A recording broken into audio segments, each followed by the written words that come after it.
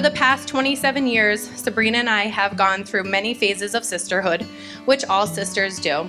I stand here today so honored as I get to watch her marry her new best friend. I could not have handpicked a better person for my sister. There's no doubt that he cherishes, loves, and is completely devoted to Sabrina.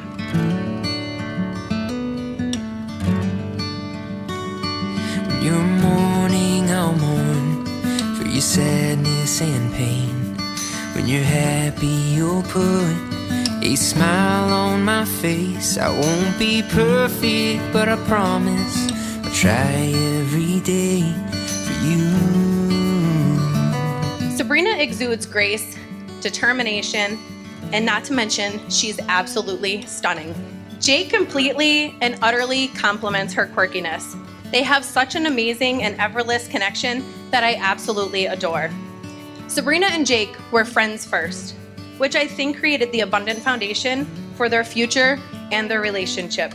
Truly, they are best friends.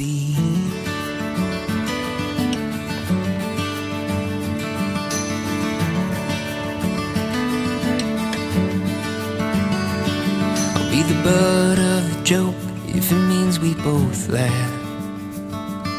The unaware, bunny-eared man in the photograph. Sabrina and Jacob, have you come here freely and without reservation to give yourselves to each other in marriage? Yes. Yes. Sure. Do you love and honor each other as husband and wife for the rest of your lives? Yes. Will you accept children lovingly from God and raise them according to the law of the love of God? Yes. Yeah, I will be. I will be whatever you need.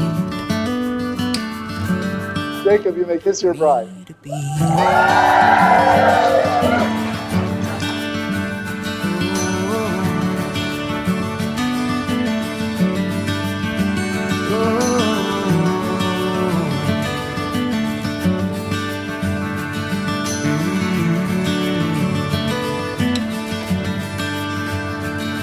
On our wedding day, when you're pregnant and afraid, when that baby graduates and moves too far away, when our parents pass away and our own hairs turn to gray, when all that's left of me is this song.